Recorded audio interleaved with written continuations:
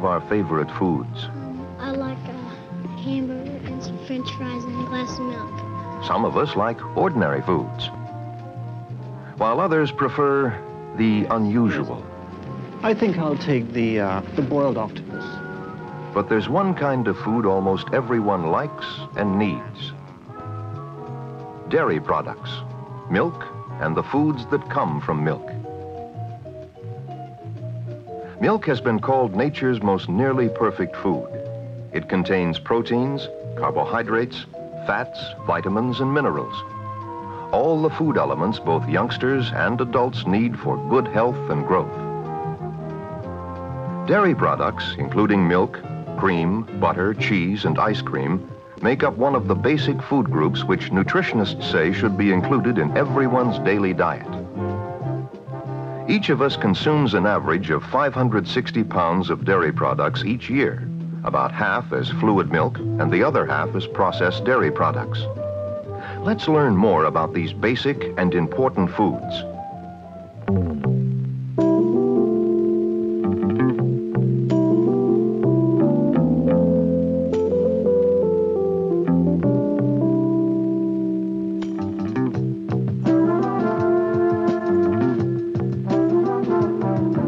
This is where all dairy products begin, the dairy farm. It can be a small one-man operation or a large commercial farm having 500 or more dairy cows.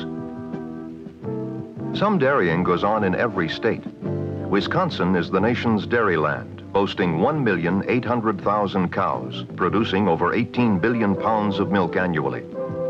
Other leading dairy states are Iowa, Michigan, Minnesota, and Ohio, which are also in the north-central region. New York and Pennsylvania in the east, California in the west, and Texas in the south. There are 6 major breeds of dairy cattle kept by American farmers.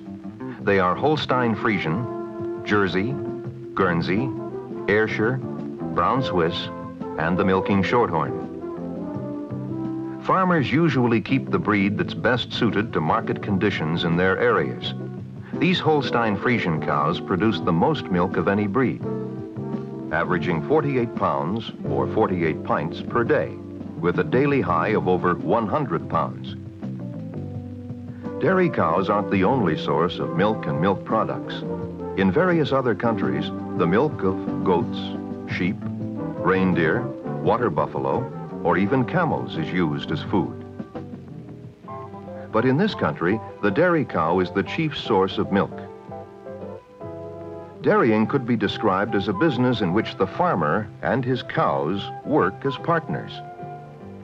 By an unwritten agreement, the farmer gives each cow lots of tender, loving care and at least 2 square meals per day. In return, the cow changes some of the food she consumes into milk, which she gives to the farmer twice a day. Well, she may not actually give the milk, but at least she lets him take it. On most dairy farms, automatic milking machines now do the job that was once done by the farmer's cold hands.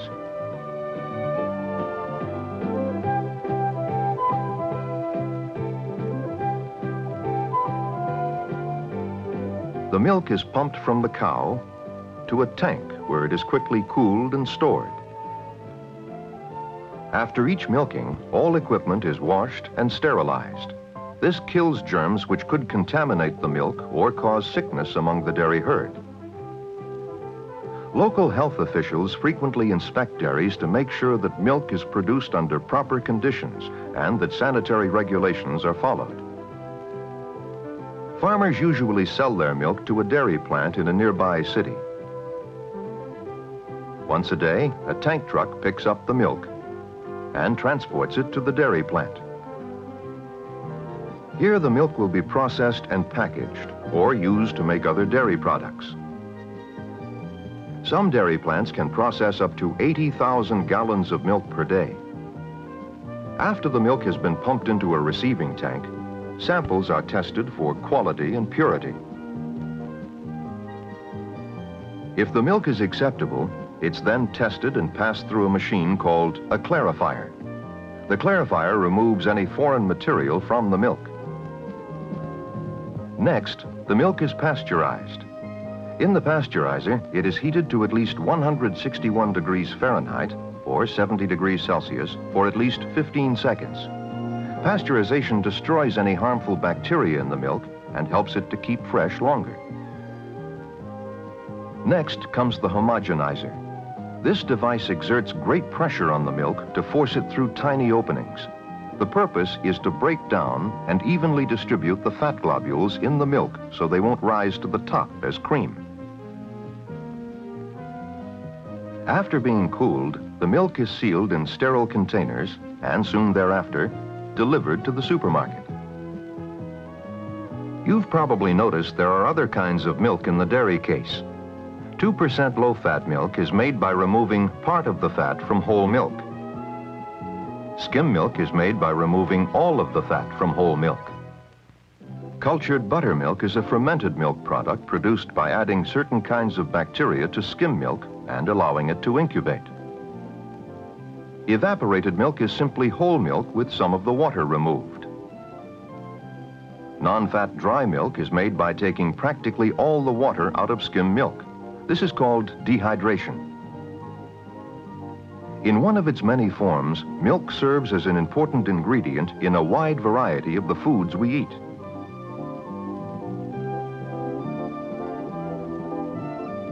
In addition, certain substances found in milk are used in the manufacture of many other products.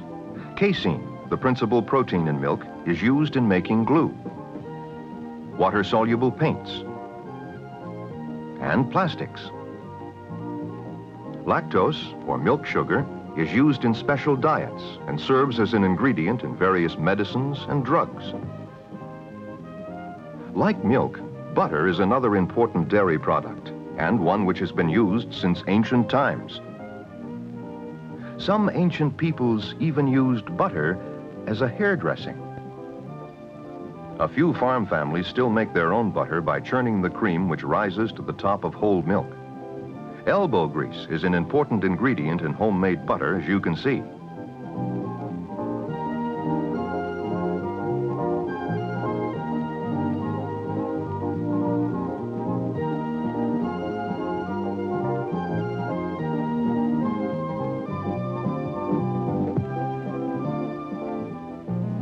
To make large amounts of butter in a dairy plant, a different method is used.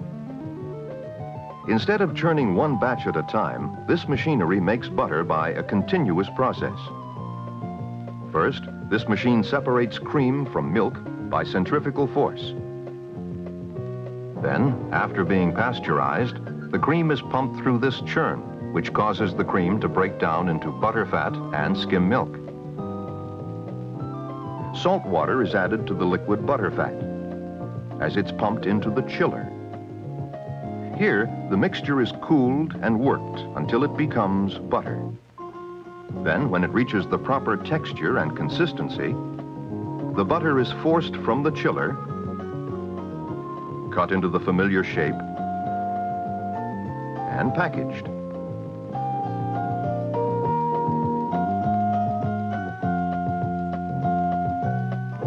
Like butter, ice cream is also made by continuous process. First, a mixture of pasteurized cream, sweetened evaporated milk, sugar, and stabilizer is prepared in a large vat. Then this mixture is pumped into a machine called a continuous freezer. Inside, blades whip air into the mixture as it freezes. Air is actually an important ingredient, giving the ice cream a smoother texture and better flavor. Additional flavorings such as fruits and nuts may be added.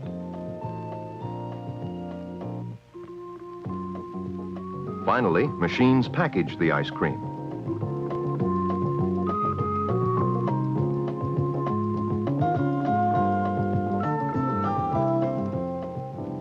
Cheese is another important and nutritious dairy product. Cheese provides protein, vitamin A, calcium, and phosphorus. Although there are hundreds of kinds of cheeses available in different sizes, shapes, and brands, there are actually only 18 distinct types or varieties. These are classified according to their flavor, mild, medium, and sharp, and texture, soft, medium, or hard. Most cheese is ripened. That is, bacteria or various molds are used in the cheese-making process. Swiss cheese, for example, requires 3 different types of bacteria to start fermentation, produce the wholes, and give it its distinctive flavor. Cheddar, including one type called American cheese, is one of the most popular in this country. It's produced by a typical process. A large vat is filled with fresh pasteurized milk. It takes about 11 pounds of milk to make 1 pound of cheese. First, lactic acid bacteria is added to the milk. This separates the solid part of the milk, called the curd, from the liquid part, called whey. A coloring agent is added at this time. Soon the milk begins to ripen. Then a curdling agent is added. This substance, called rennet, causes the curd to mat together. After the curd is cut into cubes, it's heated and stirred for about an hour. After the whey has been drained out, the curd is cut into slabs and allowed to drain. Later, a milling machine cuts the curd into cubes, which are then salted, packed into molds, and placed in a press to expel additional whey.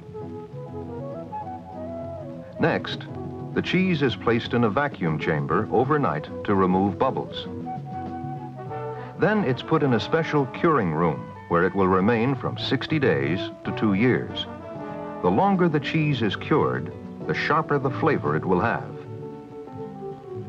Cheese of all kinds is a popular and nourishing food by itself, or as an ingredient in many flavorful foods and snacks.